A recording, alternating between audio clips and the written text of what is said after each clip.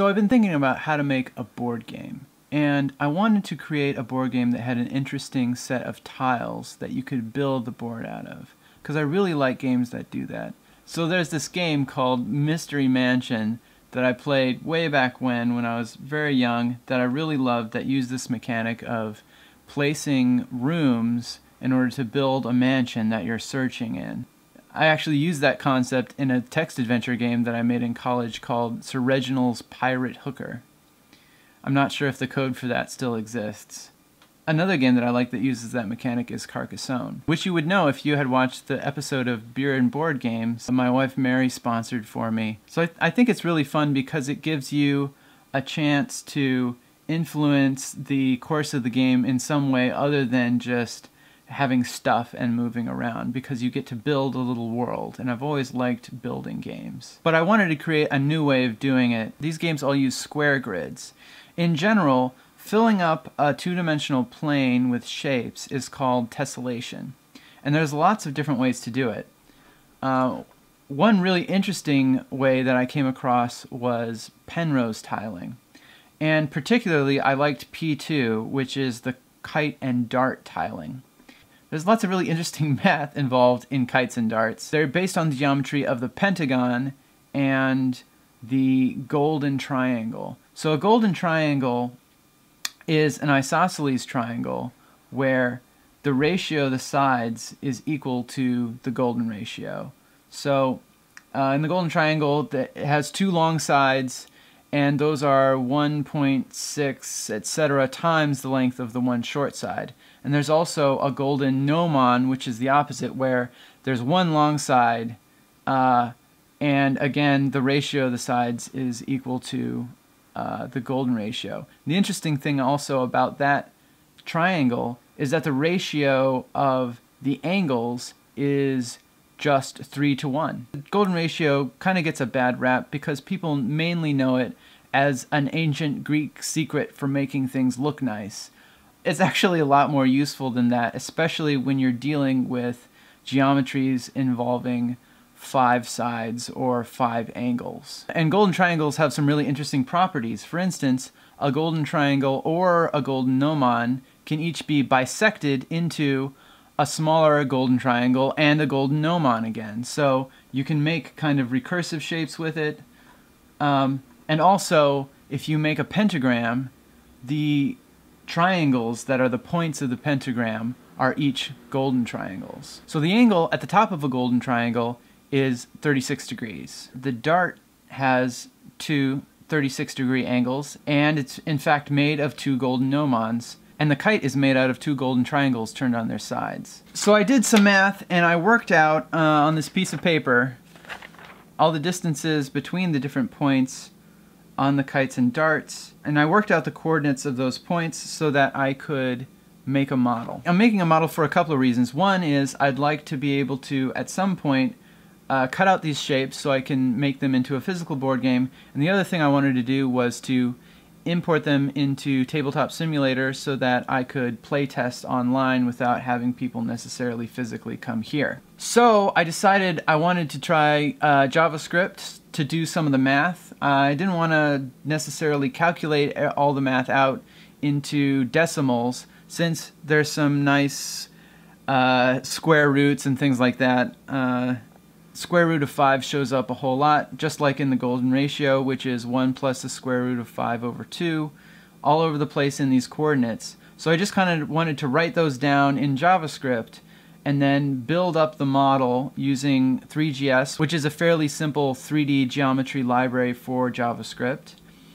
And then I could create some textures to go on top of the tiles and then map them onto the textures, and then I could create exportable files that I could just download, and then I could import them into Tabletop Simulator.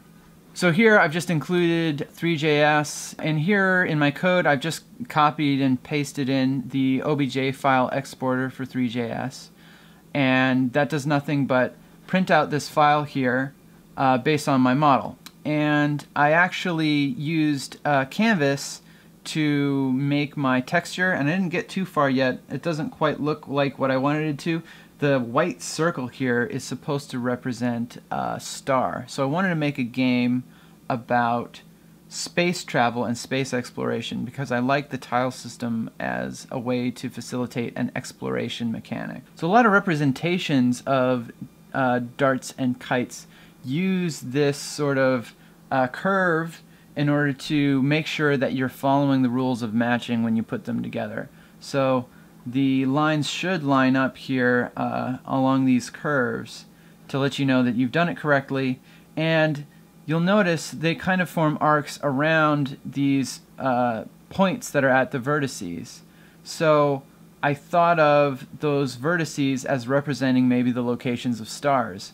So the lines would represent maybe natural sort of orbits that you would have, and you could use them as sort of the least energy paths are through this galaxy. So I got all that together, and I got my files, and I actually made a couple links here so I can download the textures that I drew. Let's go ahead and fire up Tabletop Simulator. So Tabletop Simulator is kind of exactly what it sounds like. It's just a thing that you can use to play games. Load game. There we go. There we go. So here I've got my my pieces imported, so you can see how they kind of fit together, and the idea is to kind of build stars. There's a couple limitations to Tabletop Simulator that kind of made this not work as well as I wanted to. One thing is, when you pick up a piece, you can rotate it. You can rotate it with like Q and E, but each time you press the button, it rotates by this amount, which you can set between 15 and 90 degrees, but only at these particular values. So I can hit 60 and it rotates 60 degrees. None of those is the right value for these tiles. You probably want to rotate them by 72 degrees or 36 degrees, and you can't really do that. So what I had to do was mess with the settings to the point where I could just kind of slide them in together. So right now they automatically lift themselves over top, which makes it hard. You're just kind of dropping them.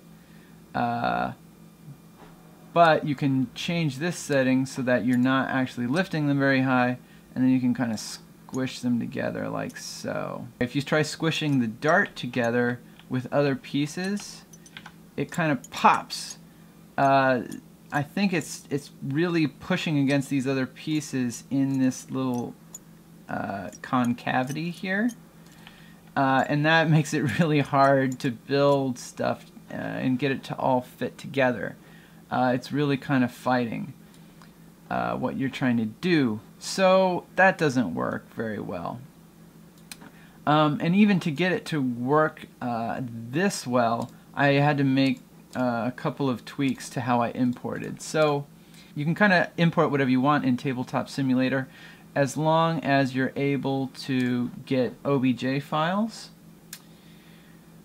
And I think there's a couple other formats. So you hit Custom here on Chest and then Model, and you can import your model. And in this case I've used OBJ files. You can also use, no, just OBJ files.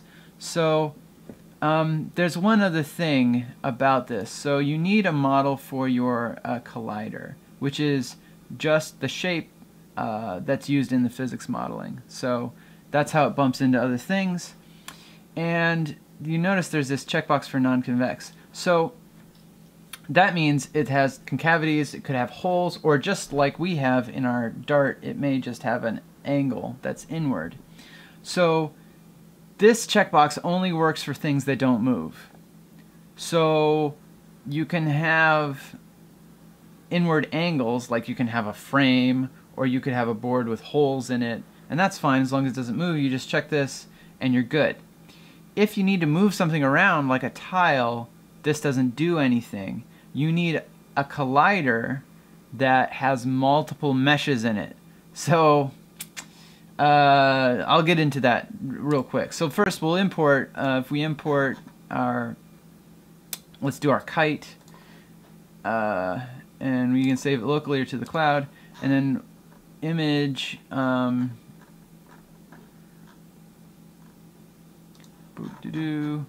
image. So I saved that image earlier based on my output from JavaScript.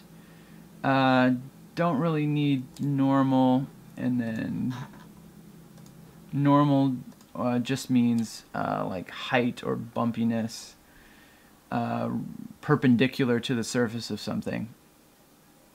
So I've got my kite collider, everything's happy. I do choose figurine, which just means try to keep it upright. That's all fine. And then that imports. So that just gives you one, and then you can put it into an infinite bag, and then you can pull out as many as you want.